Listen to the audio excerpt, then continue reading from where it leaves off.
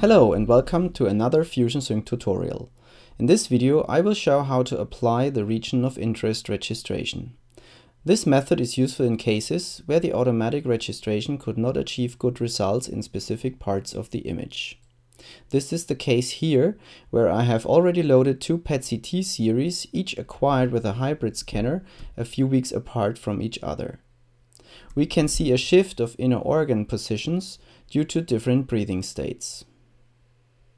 FusionSync features this group of registration methods within the toolbar. Here, a specific method can be chosen for each link between the series.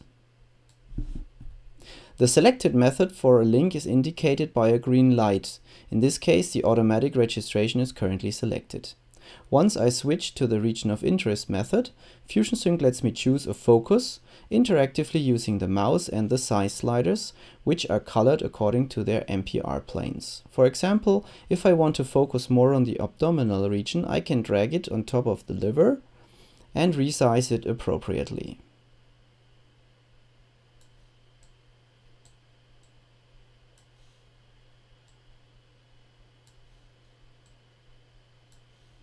Then FusionSync will restrict the registration computation to that region and we can achieve a better result there. As a trade-off, however, we may get worse results in other parts of the image, which is due to the fact that we don't deform the images in our registration.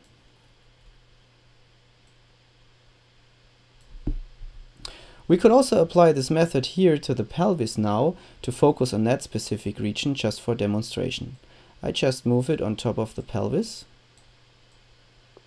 and press the fusion button.